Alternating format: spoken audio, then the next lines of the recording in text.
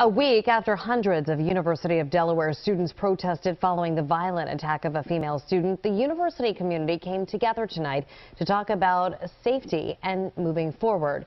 Kerri Corrado attended tonight's meeting and has more. Your raised voices brought us here today. Campus safety concerns sparked a conversation at the University of Delaware.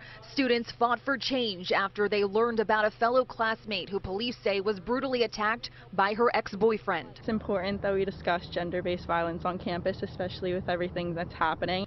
Investigators say on October 8th, 20-year-old Brandon Fryer spray-painted his ex-girlfriend, choked her unconscious, and threw her down the stairs. Fryer was arrested after the violent attack, suspended and banned from campus.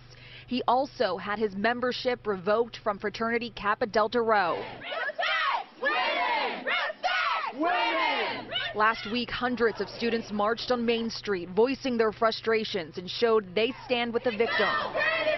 University administrators support their activism and will continue to empower students through learning and education. We ask them to say, step up and be the change that you think we need in the world. And so I think that's a form of leadership that we're seeing on behalf of our students. Faculty and staff reminded students of the resources and counseling available on campus to help with trauma and mental health and other wellness issues.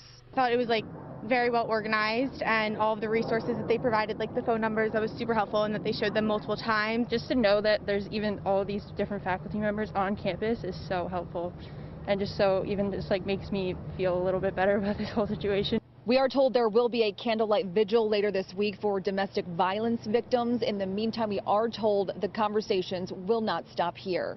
At the University of Delaware, Kerri Corrado, CBS 3 Eyewitness News.